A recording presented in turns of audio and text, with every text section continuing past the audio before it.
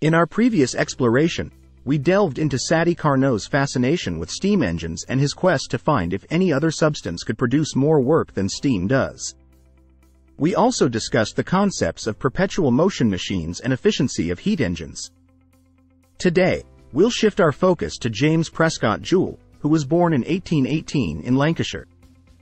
We will discuss his pioneering work in challenging the prevailing notions of thermal physics. Before moving ahead, make sure to subscribe to the channel and press the bell icon. We have already learned that people believed in something called the caloric theory earlier, which said that heat was like an invisible liquid that could not be created or destroyed. But Joule, a keen observer, noticed something that didn't fit this idea. In his own laboratory at home, Joule saw that when he sent electricity through a wire, the wire got hot. This was a big deal because it meant electricity could do more than just spin motors. It could create heat. This observation cast doubt on the caloric theory, which asserted that heat was immutable. It could neither be created nor destroyed. If electricity could indeed produce heat, as Joule witnessed, then it was time to reassess the caloric theory. But Joule put aside the problem with the caloric theory for a while. He first wanted to find out exactly how the amount of heat that was generated related to the electric current flowing through the wire and the resistance within the wire. To figure this out, he started experimenting with something called a dynamo, which is a kind of early generator that turns mechanical work into electricity. He found that the electricity from a dynamo made a wire warm, just like electricity from a battery. Joule considered two possibilities for this phenomenon. Either heat was indeed a fluid called caloric, or the electric current itself transformed into heat within the wires. Which of these two do you think turned out to be correct?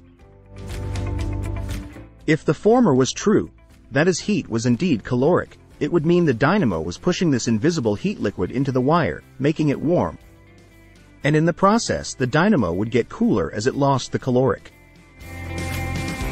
To test this, Joule set up a clever experiment. He made a dynamo that he could turn by hand and placed part of it inside a glass tube filled with water. He thought that if the caloric theory was right, the water would get cooler as the caloric moved from the dynamo to the wire. But what happened was the opposite. The more Joule cranked the dynamo and the more electric current it produced, the hotter the water in which the coil was placed became. This result told Joule that the caloric wasn't coming from some hidden store inside the dynamo and flowing out. Instead, the action of cranking the dynamo and the flow of electricity were actually creating the heat. This led him to assert that magnetoelectricity was an agent that could generate heat through mechanical means. To be sure, Joule also made variations in the experimental setup. But he got the same result each time. The crux of all the experiments was that work, converted into electricity, then manifested as heat, suggesting that work was the root source of heat, with electricity only acting as an intermediary. Joule then wanted to know how much cranking, or work, was needed to make a certain amount of heat.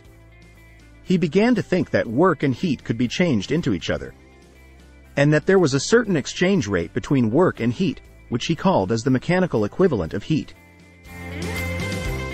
To find this out, Joule used a dynamo attached to a weight that could fall. As the weight fell, it turned the dynamo, which made electricity, and then this electricity turned into heat, warming up some water. This way Joule could equate the height by which a known weight fell to the amount of heat that was generated. Joule defined a heat unit as the amount of heat required to raise the temperature of 1 pound of water by 1 degree Fahrenheit and a work unit as the amount provided when a 1 pound weight drops by 1 foot. After many experiments, he was sure that there was a steady rate at which work turned into heat. All of this led Joule to a big idea. Electricity, work, and heat were all different forms of something that couldn't be seen or touched, which we now call energy. And the total amount of this invisible stuff, energy, stayed the same. It just changed from one form to another. But Joule didn't stop there. He wanted to prove without a doubt that work could change into heat directly, without needing electricity. He knew that when you rub two things together, they get hot because of friction. So, he set up another experiment where he had a weight fall and turn a paddle in water. The paddles rubbing through the water made heat, and this supported his earlier finding that work could be directly converted into heat. Joule's work showed that energy is always conserved and is part of a bigger, grand design. And so we wrap up our intriguing journey into the world of James Prescott Joule and his groundbreaking experiments with heat and work.